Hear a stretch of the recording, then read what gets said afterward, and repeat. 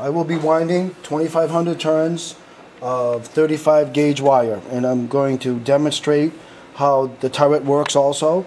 And while one coil is winding, when it rotates, you can be loading another coil. And also part of this is to demonstrate how this roll pin will bring it down right near a slot, that the inner wire will have to come out of a slot. So anyways, here we go. Now this is the first time. I've only run a couple hundred turns on this, so this is the first time it's going to run 2,500 turns. So it's starting out really nice and smooth. There will always be fine adjustments to the traverse, but I like the way it's going so far.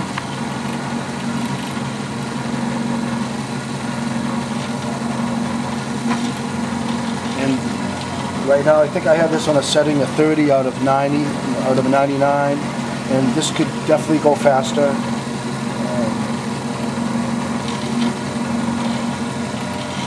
And once, you can see this, once the first couple turns go in the coil, I can cut the wire and pull off the one that was just finished.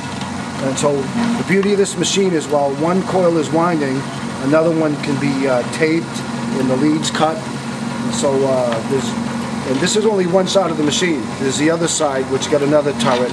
So you can be winding too, and while they're winding you can do any finishing operations, taping them, removing and putting on a fresh bobbin. So we're up to 1,500 turns now, so we got one more 1,000 turns to go. And this is, I'll tell you, for my first full attempt at the full turns, it's going quite well.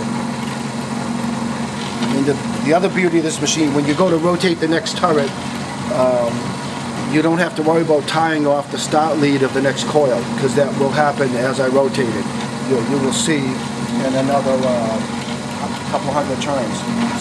So we have about 300 turns to go. We're at 2,200 now. It's filling in nicely. And we're almost up to the 25. Ideally it should slow down in time to see how it's stopped right on the dime. And so now if you watch as I rotate this in, hit the button, there we go, and there's a second one going.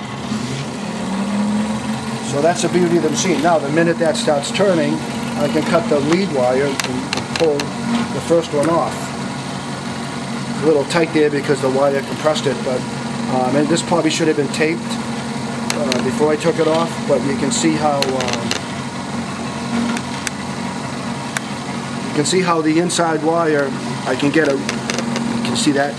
You can see how that inside wire is going right through that slot, just by the way I laid out and then the other one I can bring to this other slot. So there's the two wires. Like I said, this is only the first attempt,